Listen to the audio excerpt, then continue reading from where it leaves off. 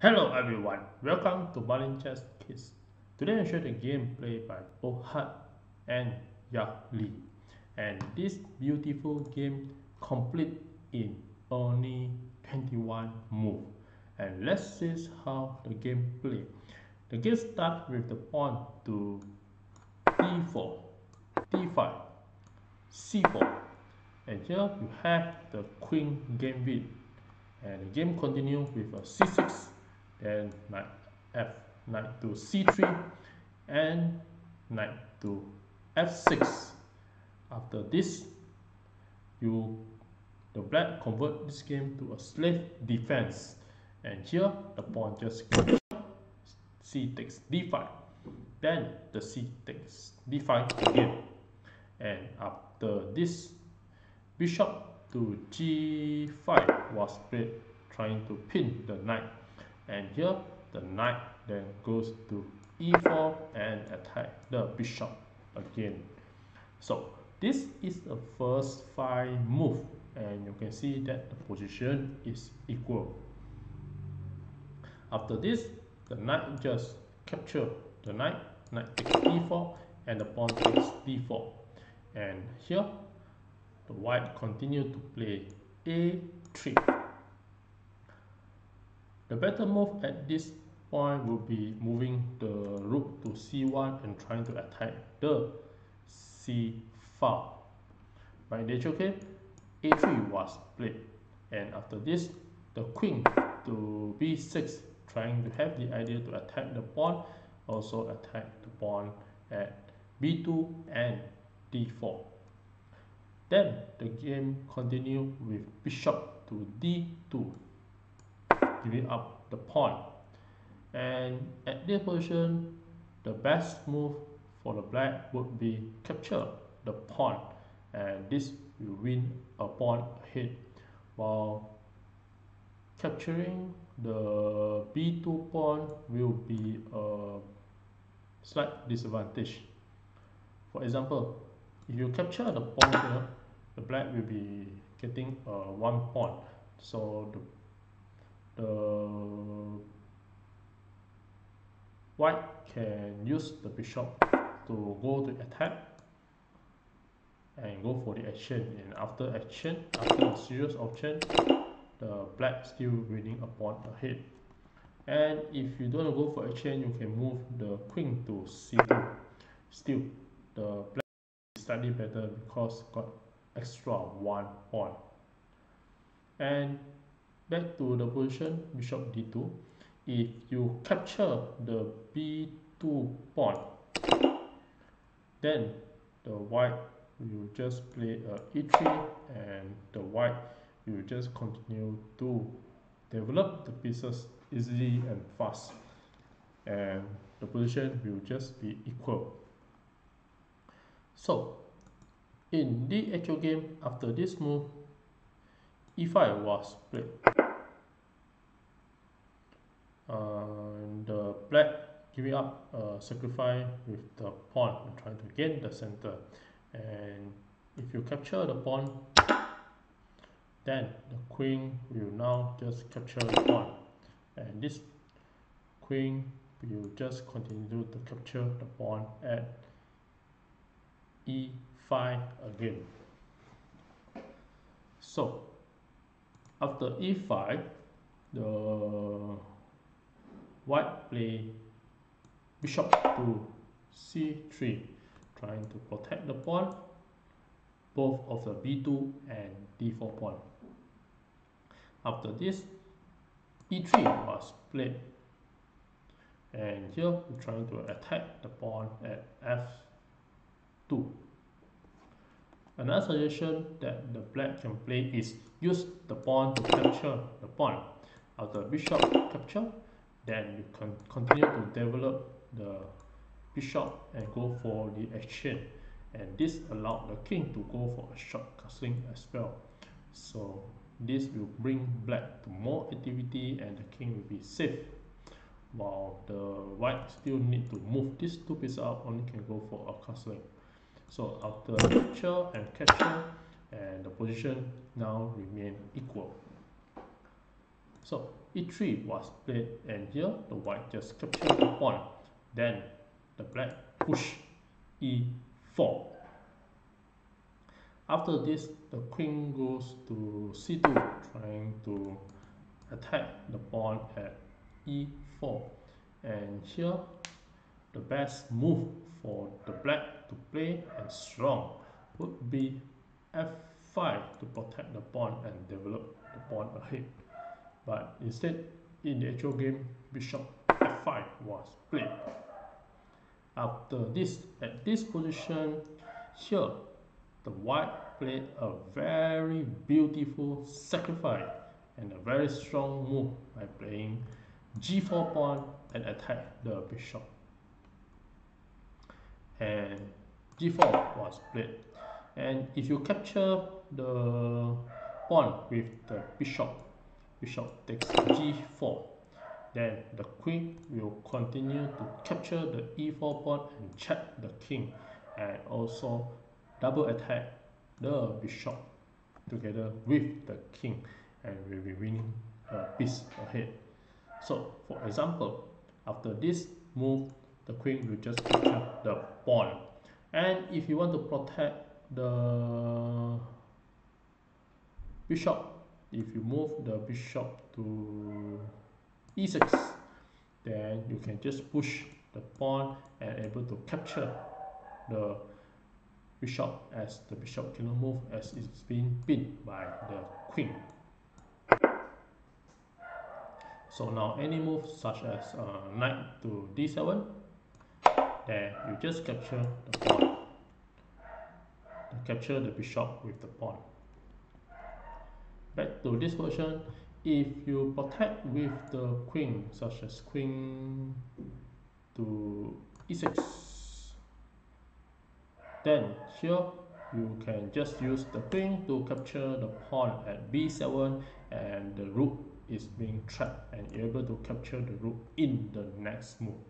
For example, after capture this, you cannot protect. And if you want to use the queen to c6 to protect and capture it, then you can just use the bishop to counter attack the queen and also capture it. So queen to e6, and after you capture the queen, the bishop again you just capture, and this bishop still able to win the rook. It's a very simple idea to attack.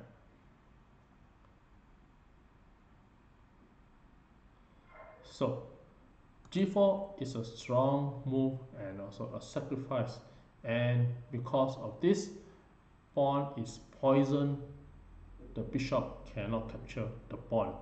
Therefore, the black moved the bishop away to g6, and after this, the white continued to storm the pawn and attack. And the moving up the knight to h3 to keep on develop. After this, bishop to e7 was played, and now the queen goes to a4 and check the king. Then knight to c6 was played, and now the white go for a long castling with the idea to push the pawn forward and attack the knight. So the black just go for a long castling. After this, knight to f4 keep on develop the pieces to attack the black pieces. And here also you allow the pawn to keep on moving to h4, h5 and attack the bishop and check the king with the pawn, capture the pawn and check the king. So after this move, the best move to play for the black would be push the pawn forward to f5 to capture the pawn. For example, after f5 was played, then the pawn capture, bishop capture, then you can just continue to play a knight to d5, trying to attack for 4 pieces, and the queen to d8, then the game will be much equal, or at least the white is just clearly better only by winning a pawn. And back to this position. In this position, the actual game played was a5, and this is a question mark move, which is not a very good move, and this allowed white to play h4, and the blue path indicate the critical path for the white to continue to attack and win the bishop. So after this, the black play queen to a6, and with the idea preparing to move the pawn to b5 and to attack the queen. And also at this move, h5 was played in the actual game. And back to then, you not suggest to take the bishop, because after you take the bishop and go for action, the pawn will just capture, and now you push the d5 pawn to attack the knight, then the pawn will just counter to attack. So here the white just capture the free pawn and able to attack the bishop and also attack the knight at the same time. So after this, bishop just attack the pawn, then the pawn can forward to attack the bishop. So here you have a multiple attack, and still in this position, white will be slightly better in this position. So h5 was played, and here the white has a decisive advantage now. And after b5 was played, then the queen just moved away to b3, queen to b3. And here b4 was played and trying to attack the bishop. And in the actual game, the white just captured the bishop at h6. And after this, the black just captured the bishop. And this is the first 20 move, and with the last move, the pawn capture c3, is a tactical blunder which caused the black to lose the game. At this move, the white able to mate in 3. I give a couple of seconds to figure out how the continuation of white to play and mate in 3.